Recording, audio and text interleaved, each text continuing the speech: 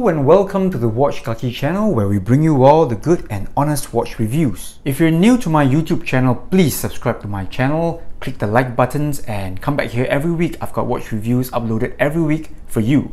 In today's video, we're going to take a look at this watch that I just bought a few weeks back. This is the Seiko Samurai, and I have this version with the Pepsi bezel.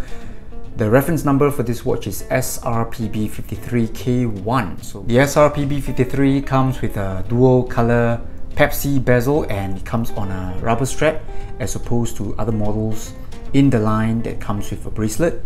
Alright, I got this one a few weeks back and I really like some of the features found on this watch, some of the unique design features, and of course the watch has a really attractive price point.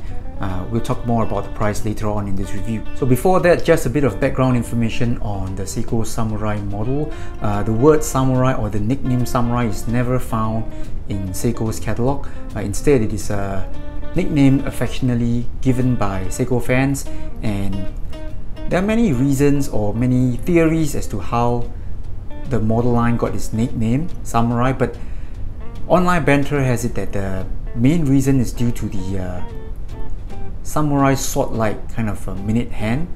Alright, and another reason could be, another theory is that the casing, due to its angular casing, and looks like it's been cut by a samurai sword or something like that, so hence the nickname Samurai. Well, if you ask me, I think the Samurai nickname is a little bit far-fetched, because I think the minute hand, this kind of design, it is pretty common with many different brands or different divers, and furthermore, this watch looks nothing like Tom Cruise or Ken Watanabe, so I don't know why fans were very quick to call this line the Samurai, but I'll just leave it as it is without ruffling some feathers.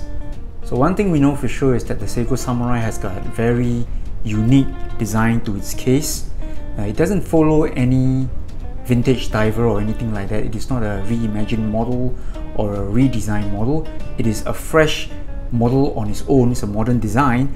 First came out in 2004, the older series, and this series, the SRPB series, it was launched in 2017 if I'm not wrong, and it features slightly different handset, namely the broad arrow hour hand, and I think even the case material is changed to stainless steel, which sort of brings down the price a little bit. And in the years since its launch in 2017, many different variations have been launched, different dial colors, different case coatings and all that, limited editions, but today the one that we are looking at is more or less a standard run-of-the-mill SRPB53, which is part of the 4 designs that were first launched in 2017, and these watches can be found today at really good price points. So let me just zoom in here and talk to you a bit on the specs. The bezel is the widest point of the watch, and it's got a bezel diameter of 43.8 millimeters. It's got a case thickness, total thickness of 13.3 millimeters. It is not too thick for a big size diver. It's got a pretty standard Seiko 22 millimeter diver's watch lug width, and it's got a really short lug length of 48 millimeters. And I also noticed that the spring bar sits really close to the case. So this one, if you're looking at very thick leather straps or NATO straps, it may not work very well due to the fact that the spring bar sits pretty close to the case. Some extra information on the dimension. Crystal size is about 32.5 millimeters, and we've got a very good size 7 millimeter screw down crown with matching knurlings. Take a look here, you've got matching knurlings on the crown as well as the edge of the bezel. Quite cool. Powering the Seiko Samurai is Seiko's in-house movement, the 4R35, and this is a workhorse movement. It hacks, it hand winds, it is automatic, it requires almost no maintenance, and it is also found in plenty of micro brands and homage watches. And the Samurai also has a dead flat Hardlex crystal. There is no sapphire crystal for entry-level Seikos, and the crystal actually sits just a little bit recessed, and I think there's a bit of protection given by the bezel. So earlier in the video I mentioned that these watches can be found at pretty attractive prices, and I think these days the basic production models of the Samurai, they can be obtained for about Singapore dollars 350 or less. So with discounts and coupons, you may get this one just under Singapore dollars, $300. Now let's go on and talk a little bit about the case design. As mentioned, the Samurai is famed for its angular cuts found on its casing. There are no curves, no bevels of any sort. The lines are hard, just look like they're chiseled, or like some fans have believed they are cut by a samurai sword, the katana. It's got a good balance of polished and brushed surfaces. As you can see here, the case sides are brushed, they're vertically brushed, and some polished surfaces can be seen, especially on the edge of the bezel and this part here. There's a recessed part in this case side and it is polished. Pardon me for the fingerprints here. And case back is also polished, and it's got a bezel with, I believe, aluminum inserts, and this one is done in Pepsi color, blue, and leaving 1 to 15 minutes in red. Pretty cool design, timeless design, I would say. It's got an aluminum insert, and it's got a 120 click mechanism. Alright, it's not the most premium. I can hear a certain degree of hollowness in the build, but it's okay. At this price point, you can't complain. It's also interesting to note that Seiko has designed the Samurai such that the bezel can only be operated around the 12 and 6 o'clock area. Now if I were to put my fingers here, I think it's pretty difficult to operate the bezel because of the case design. So the best places to operate the bezel are indeed 12 and 6 o'clock. This one's also got drilled lugs, and that makes strap change pretty easy. And once again, you've got to bear in mind that the spring bar sits really close to the case, so perhaps thicker rubber straps or leather straps may not work here. So overall, a very solid and chunky diver. We are looking at a diver with very short lug length, and I really like the fact that the case almost looks as though it's a cushion case, but it is very different from the usual cushion case because of all the hard lines, the angular cuts found on the case. And I also like the fact that Seiko has done something special at the case side, and they've included this kind of recessed area where it's done in a different finish. So we've got brush finish here, and in the center you've got a polished surface that is recessed. Sort of breaks up the monotony of the case design, and I think it looks pretty cool. The case back here is the standard Seiko Tsunami motif, embossed really nicely, and it's done in a circular radial brush finish. And I like the fact that the case back doesn't protrude too much. That makes the watch sit very comfortable. So in terms of case design and build quality, I would say the Samurai is very decent for the money you're paying for. It is not premium, by no means a premium watch, and I would say the brushing and the polishing, it's very basic, if that's the word to describe it. The polish areas and the brush areas, I think if done properly, they should be able to show a bigger contrast. As it is, the brushing is not very well defined and the polishing is not very mirror-like.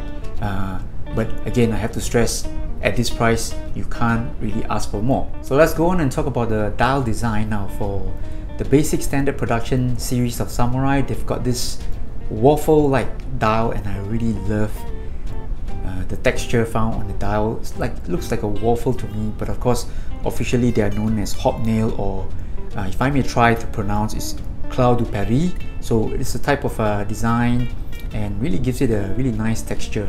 So the markers on the Samurai, they look like they're applied markers, and we've got a mixture of bars and trapezium. So 6 o'clock, 9 o'clock and 12 o'clock, we've got trapeziums, and the rest of the markers are bars. Now, due to the fact that we've got a date at 3 o'clock, the 3 o'clock marker is I would say it's shorter than usual. And we have the handset for the new series of Samurai, launched in 2017. We've got the broad arrow for our hand and the Samurai sword for minutes. I would say it's pretty cool. They are bordered with a chrome plated finish, and of course we've got a red tip on the central seconds hand for this one. So I had to do a bit of a hand adjustment so you can see the Pro Specs logo printed at the 6 o'clock area, together with the word automatic and divers 200 meters. This is an ISO certified 200 meter diver, and of course you've got that really classic looking Seiko logo printed on just under the 12 o'clock marker. And the chapter ring is done in a matching color to the dial. In honesty, I wish that the bezel color matches closer to the dial, but like I said, you can't ask for more at this price point. I've just blasted the lume with my studio lights. Let's switch off the lights now and take a look at the lume. And boom, there are no surprises here. Seiko lume, the brightest as usual. We've got fully lume markers, hour, minute, hands lume, and we've got the lume peep above the 12 marker. And of course, we've got the short little lume at the 3 o'clock marker. This lume is very bright. Don't wear this to the cinema. Not that there are any cinemas to go to these days. Let's look at the wrist shot of the Seiko Samurai in natural light. Here you will see that the watch fits really well and is also held by the stock silicone strap. It's a really nice and flexible strap with nice buckle. And I would say this watch is very comfortable to wear. There is a very short lug to lug length, and there is almost no lug gap, as you can see from the side profile here. Overall, I would say this watch has no problems even on smaller wrists. So to sum up, I would say the Seiko Samurai is a modern day classic. It doesn't have the vintage vibes as with many Seiko divers, but this one I would say is a modern design, and it is definitely suitable for anyone who wants to start or embark on a Seiko collection. This is one of those watches that you can't miss. You don't want to pass on the opportunity to own one of the iconic Seiko designs, and this one comes at a pretty good price these days, around Singapore dollars, $300. So it's a very good buy for the money. Plenty of plus points such as the super bright lume as with many Seiko divers, and I really love the textured waffle dial. I really love it. It really adds something special to the world of sunbursts and shiny black dials, and this one's got a textured waffle dials, and wow, being a big fan of waffles, I really love this watch. And of course, this being an entry-level Seiko diver, don't expect to find top-notch workmanship. In fact, I wish they improve on certain aspects of the design, namely the bezel. I wish the bezel insert is of a higher quality. For some reasons, I think the finish or the paint on the aluminum insert, I think they should be improving it, because it sort of makes the watch looks a little bit cheap. So perhaps ceramic or sapphire or anything like that would improve the appearance of the watch. And of course, the overall finish, the finishing on the watch to me is less than ideal, because I think even the brushing and the polishing, they don't look very defined. I know I'm nitpicking here, but I think if these things are improved or sorted out, the finishing is improved, the bezel, the color looks less cartoonish, I think this watch will be really perfect. So there you have it, the Seiko Samurai SRPB53 K1. This is an entry-level Seiko diver, and for the price you really can't go wrong. It's got really nice features, cool features, knurlings, matching knurlings at the crown and edge of bezel, and of course it's got that unique, distinct angular cuts on the K sides. Very unmistakable design. One look at it, you know, oh, this is the Seiko Samurai, just like the other watches, iconic watches like Tuna or Sumo. So one look, you know that this is the design, and I would say this is a collectible. For the money, you can't go wrong. So that's all for today. If you like the video, if you like my channel, please like and subscribe. The Watch Kaki together with George. We'll see you next week. Bye bye.